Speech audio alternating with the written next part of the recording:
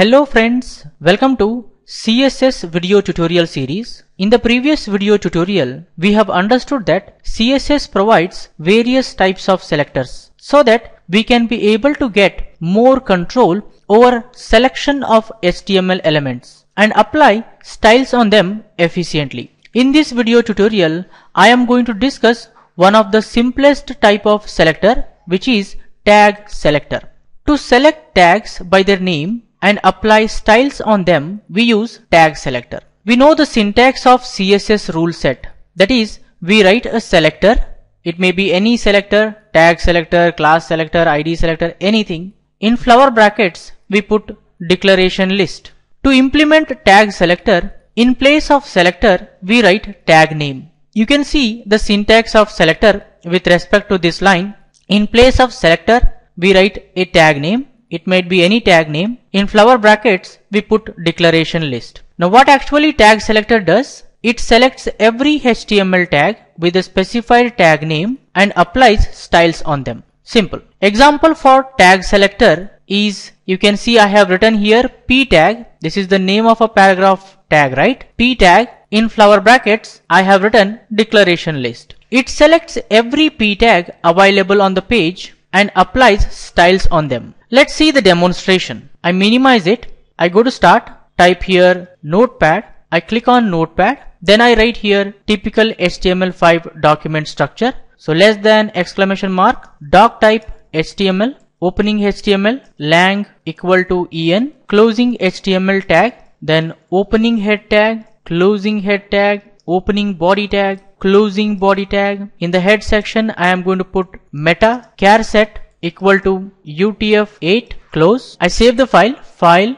save as. I save the file at desktop with the name default.html. Both sides I put double quotation and click on save button. Minimize it. You can see that default.html page got created. I right click on it, open with the Firefox. You can see here default.html page got open. Title I need to set. So I go back to default.html page. Here I am going to set the title. So title is going to be tag selector demo, closing title, file, save, go to browser and refresh. You can see that title is set to tag selector demo. It is very simple. Next what I do is I am going to create some paragraphs here. So opening p tag, closing p tag. Here I have a content. You can see I am going to copy this content and paste it in between paragraph tags, file, save, go to browser and refresh. This is how the paragraph looks. I'm going to create one more paragraph. So opening p tag, closing p tag,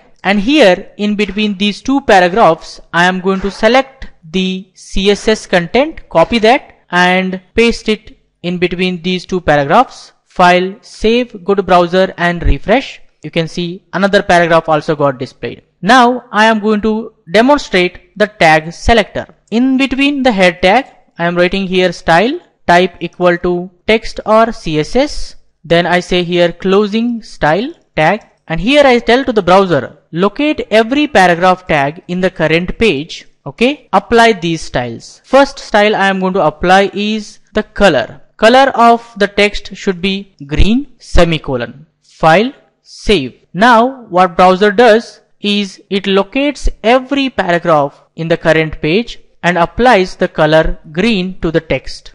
File, save, go to browser and refresh. You can see now the text of every paragraph has the color green. Similarly, I can say here font dash size of maybe 14 pt semicolon. File, save, go to browser and refresh. You can see font size increased for every paragraph. If I want, I can set the border also, border border of 2 pixel solid red color semicolon. File, save, go to browser and refresh. You can see every paragraph has the border also. That is how we use tag selector, friends. For example, I am going to create one heading here, h3 html colon closing h3. File, save, go to browser and refresh. You can see the heading got displayed, HTML colon. This is not getting affected by whatever the styles we have written here, because we have told to the browser that locate every paragraph and apply these styles on them.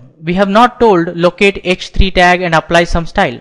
Similarly, for this also I am going to write here h3, and here I write CSS colon closing h3 file, save, go to browser and refresh. CSS colon got displayed here. This is also not getting affected, right? So I am going to tell to the browser, locate every h3 tag in the current page and apply styles on it also. For example, I say color is going to be blue, semicolon, file, save, go to browser and refresh. You can see text color of every h3 is now blue. Similarly, I can say here border of 2 pixel dotted green, semicolon, file, save, go to browser and refresh. You can see dotted border is placed around every h3 element. That is all about tag selector, friends. Hope you guys have understood tag selector.